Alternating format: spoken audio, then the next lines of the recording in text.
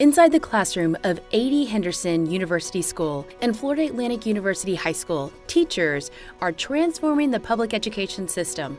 On Tuesday, April 17th, the school received a $1 million gift from CEO and co-founder of Modernizing Medicine, Debra Cane, and his wife, Debra Cane. Henderson is a magical institution. As soon as I found it, I knew that that's the place I wanted my own children to go to, and I am a product of the public school system here in South Florida. This school is creating opportunities for students to rise to their full potential. This generous gift will establish the Cane Institute for Advanced Technologies at Henderson FAU High. Cane Institute provides the opportunity to pull all the hard sciences of the STEM fields together. Our students chase their curiosity here, and they need a mechanism of support to get there. When I say chase their curiosity, they're solving problems that ordinary students would not even attempt, such as creating a new pathology slide series so doctors can better identify cancer cells from healthy cells, or for a student who is exploring energy fields and how to collect kinetic energy from moving bodies of water. The Institute provides this pathway for these students to find real-world solutions. This gift kicks off Henderson and FAU High School's capital campaign,